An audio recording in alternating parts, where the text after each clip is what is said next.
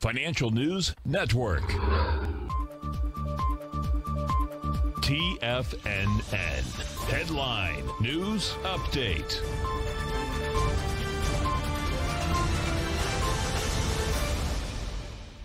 Good Friday morning, everybody. I'm Tommy O'Brien coming to you live from TFNN, 9 a.m. Eastern Time Friday morning. We got non-farm payrolls. Decent number out this morning. Almost 600,000 jobs added in the month of May. A little bit less than what the market was looking for, but nonetheless, we take it in stride and higher prices coming at us. We get the S&Ps right now. You see the acceleration. We'll zoom it in on the 8:30 acceleration on that jobs number.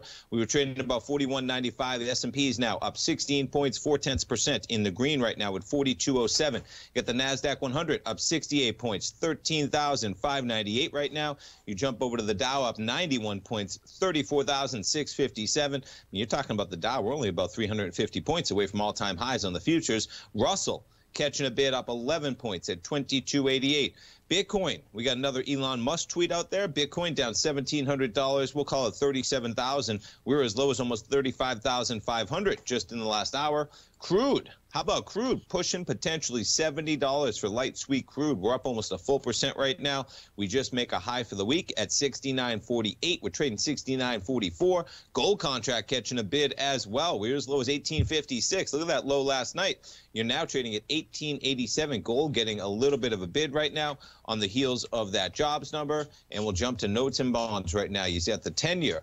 Look at that spike. Higher prices, lower yield. We're talking about a yield right now of 1.61%. The 10-year in price is up 8 ticks at 131.27. You got the 30-year right now up 7 ticks at 156.09. And we'll jump over to the volatility index, the VIX. As this market climbs higher, things looked a little dicey yesterday, 1927, but this market persists. It is relentless to the upside. We get the VIX pairing the gains of the week. We're talking about 1687. If you recall, this print Tuesday, kind of an erroneous data point down there. There might have been one trade or something like that in the VIX at 1568, but realistically, we have been floating with about 1660 for the lows of the week, and we're coming into the Friday open at 1687. All right, what else we got going on? Let's just talk about it to kick things off. The jobs number. So the U.S. added 559,000 jobs in May. Market was looking for about 671,000. Unemployment rate ticking down to 5.8%, I saw there.